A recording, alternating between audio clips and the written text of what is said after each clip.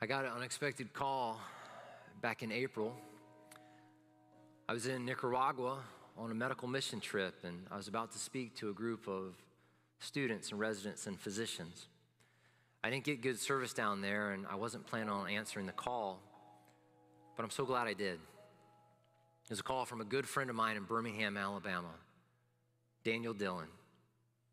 He owns a big construction company there, and he's a hunter and a strong and a mighty man, a man that many people follow.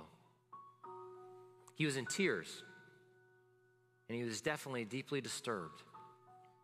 You see, he had just left the funeral of his cousin, Cindy. Cindy was known in the media as Cynthia. She was one of the people shot at the Covenant School.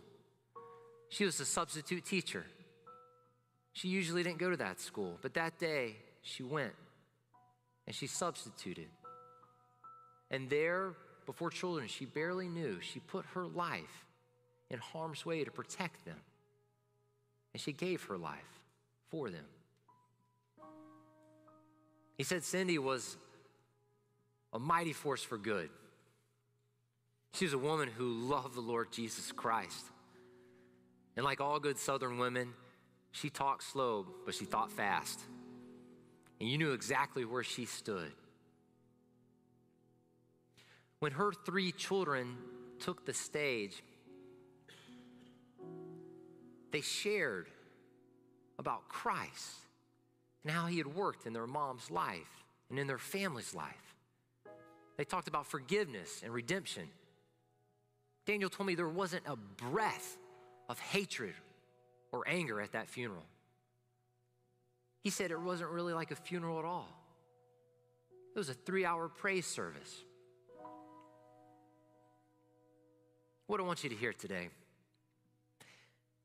is that Christ can take whatever evil you and I face and use it for your and my good and ultimately his glory. He is with us, he is for us, and he will sustain us through it all. You have been forewarned. Now it's time that you're forearmed. Will you join me in a word of prayer? Heavenly Father, you've forewarned us that there will be trouble.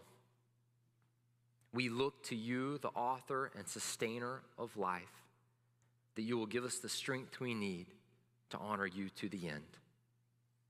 Lord, we know that there's much evil in this world. Help us to confront it with good. And I pray these things in the mighty name of Jesus. Amen.